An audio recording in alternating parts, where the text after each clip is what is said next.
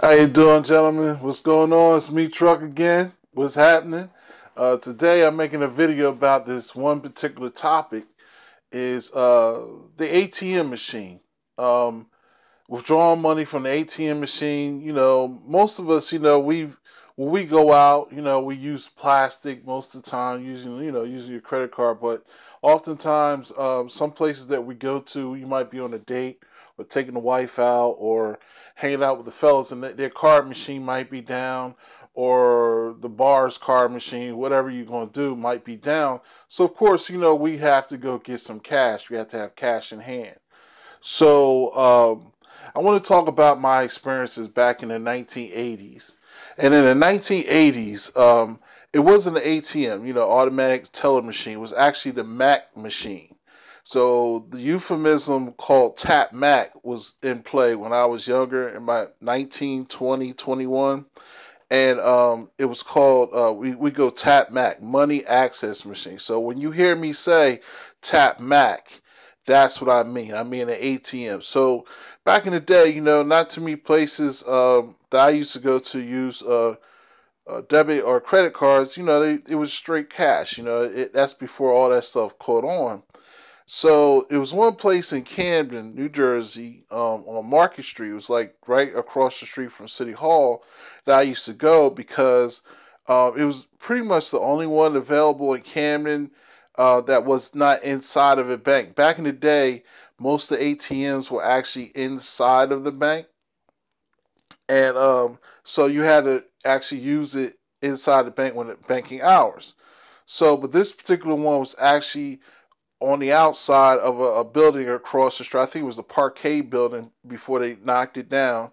And I used to go there.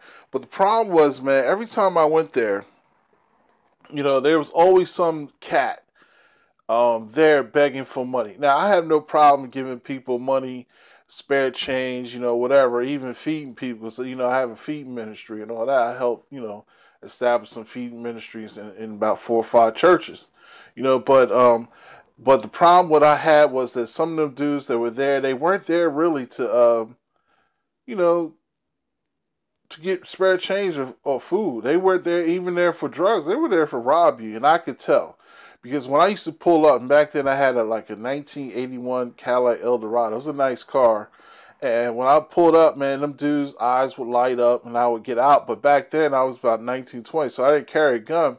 But I was a big dude, and I wasn't afraid, But but I was cautious, So I would get out. I would wait for other people to stand in line, and I would, And the thing that always worried me is when I turned my back to actually tap Matt. You know what I'm saying? And because you never know, somebody come up behind you. Let's go old school for a second with one of these, a butterfly knife, or even more old school. Let's look at one of these things. This is one of my things. One of my dad used to carry when before he was a correctional officer, a straight razor. You know what I'm saying? So back in the day, those are the main things. This is even before guns, the proliferation of guns in the hood. Because back then, I was actually my threats were mostly through knives. I think at that age, I had been probably had a knife to me about 3 or 4 times at that point. I can't remember specifically, but you know, um, so what I want to talk to is preparing for when you do go out mentally before you go out for money. Either you bring enough money. I don't know how much money is good for you when you go out on a date, but I find about $100 to $200 is sufficient. When you count gas, when you count food, beverages or whatever. That's about $100, $200 tolls if you're traveling. Um, and then what I would suggest also in the area that you're going to is actually find an ATM that's not a walk-in, but a drive up, a drive-through. And here's why. Okay, so the reason why I say you want to minimize your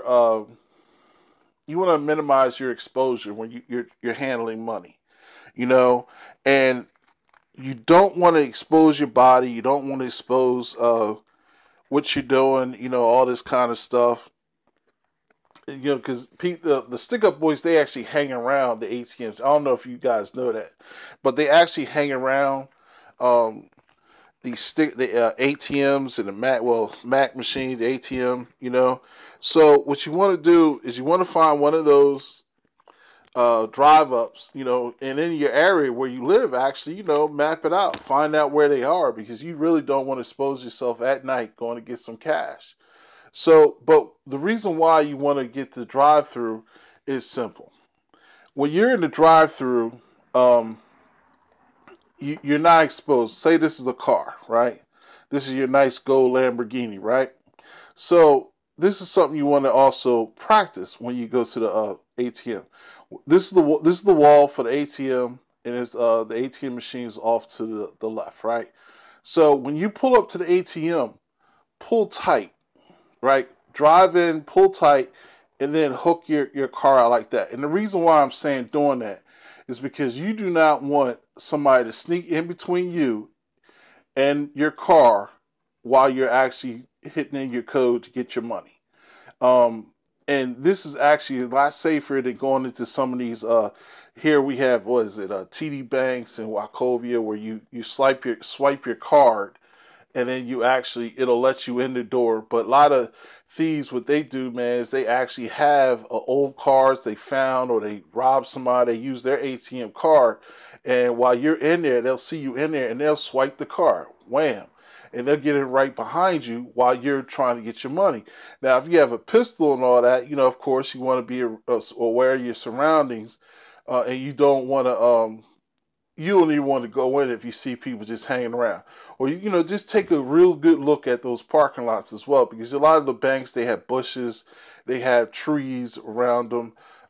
They could be watching you from a parking lot across from the park, you know, from a parking lot. They could be watching you from across the street. It's nothing for them to just run over to you, swipe their card, get in there with you where you'll be isolated and you know where to run, because you have to push out the door, and, you know, it'll slow you down. So that's why I recommend to go through the drive-through, because in the drive-through, you know, if you work it right, at least, you know, you don't have to worry about nobody coming up behind you, and of course you can see out the front when you know, you can see out the front. If they try to come in through that space, you know, you're in a car. You know, you know, you can even pull a number where you just got the foot on the brake if you want, and you just let go, you know, and drive, you know. So that's what I do. That's actually what I do. I never at night go into or walk into an ATM machine. I know where I'm going. I know where all the drive ups are. I have enough. Normally, I have enough cash on me, but most of the time, if I have to use a ATM in the evening, nightfall, I will actually go to a drive-through, for the simple fact because I know guys out there that do stuff like that. And you don't want to do it. All right. It's good to see you guys. I hope everything's well with you and your family and your job and everything. I pray everything's well. And in Jesus' name, I just hope you guys, you know, take in consideration the times that we live in, and, you know, consider that Jesus Christ is your Lord and Savior. Consider accepting Him, because He is Lord and He is your Savior. You just have to accept the fact that He is. So again, once again, peace, gentlemen. In Jesus' name, bye-bye.